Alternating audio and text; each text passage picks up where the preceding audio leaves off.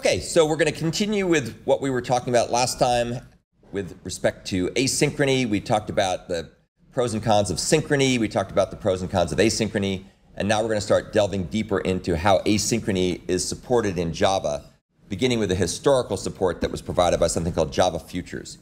And Java Futures provide a foundation for the more powerful features that we'll be talking about as the focus of this portion of the course called completable futures. We'll also have a somewhat whimsical example of a human-known use of Java Futures, which I always find to be pretty easy to remember and very intuitive for those of you who have ever eaten at fast food restaurants. And then we'll also talk briefly about the methods that are provided in the Java Future interface, which again provides the foundations for completable futures. So we're going to talk first about a human-known use of futures, obviously not Java Futures, but futures in general. So a future is essentially a proxy that represents the results of an asynchronous call. So if you start a call that runs asynchronously, the asynchronous computation will run, and when you invoke the call, you will get back something called a future, and that future can then be used to obtain the results after the asynchronous operation completes. There's some other things you can do as well, like you can cancel it and check to see if it's done, and so on. A fun example that will make it easy to remember what a future is like are the concept of table tent numbers. We've talked about these before. Back in the day, if you went to certain kinds of restaurants and you ordered food, they would hand you a table tent number. Nowadays, they'll probably give you a receipt with a number on it. And this is basically a future that says, we don't give you your food right now, but we're giving you something that can be used to get your food later or redeem or claim your food.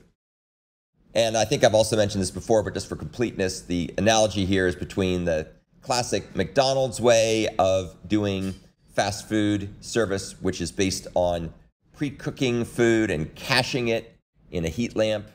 You have your French fries in a heat lamp. You have your McDonald's hamburgers and a Big Macs or whatever in a heat lamp.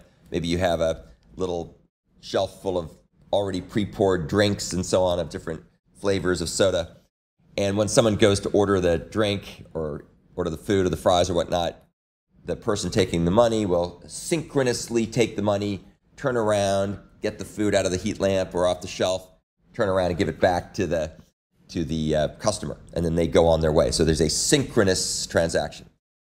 The problem there, of course, is the food can get a little stale after a while. So the alternative approach, which was pioneered by other fast food restaurants like Wendy's, was to cook your food to order.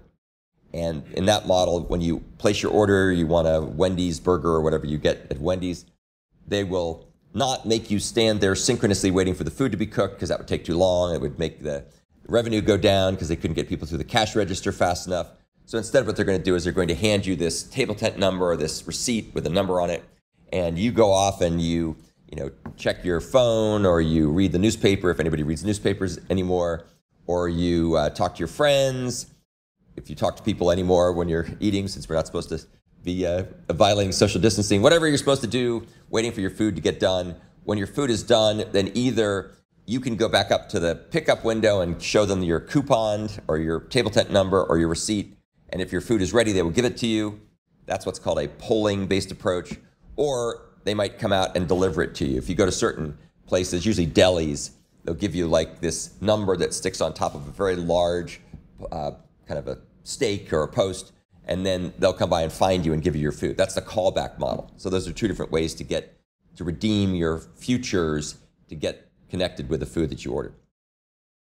So given that as background, let's now go ahead and talk about the Java Future API.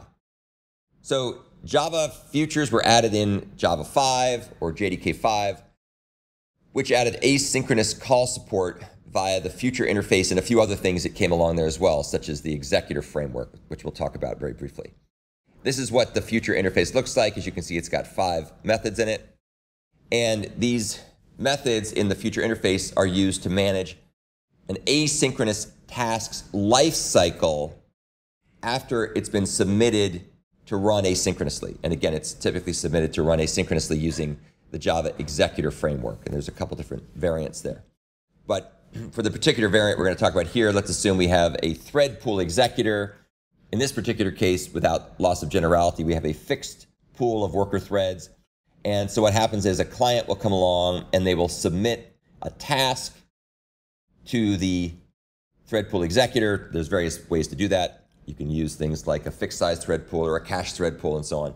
And then the submit method will go ahead and store the task onto a work queue. And then when a thread inside the thread pool is available, because they may be off doing something else at the moment, when the next thread's available, it'll come along, pull the next item off the queue, run it to completion, and then there may be some side effect, or depending on what you're doing, there may be a result that's transmitted back via a future. So that's basically the workflow that's going on here. So once you invoke an operation and get back a future, so if you invoke an operation to submit a task, you get back a future. That's the thing you get back from that. You can do various things with that future. One thing you can do with the future is you can test it to see if it's finished. You can say, are you done? So you ask, is done? And if it's done, then you know you can get the result. Another thing you can do is you can check to see if the future has been canceled. And if it has been canceled, you know that you'll never get a result back. Likewise, you can also cancel it. So if it's not canceled, you could cancel it. If you don't want to wait around to get the result, you might say, gosh, I already got the result through some other means. So now that it's been canceled, I'm going to, or now that I no longer need the result anymore, I'm going to go ahead and cancel it. And then, of course, the most useful thing to do with the results of a future are to get the results. So you can ask a future to get the results. And so this is a way of being able to finish up a two-way asynchronous call for a future. So you invoke an operation, it runs asynchronously, and then at some point when the time is right, you will get the results. And as you can see here, there's a couple of different ways to get the results. One way, the one that's on the top that takes no parameters, will block until the future is finished, until the asynchronous computation is done or a failure occurs.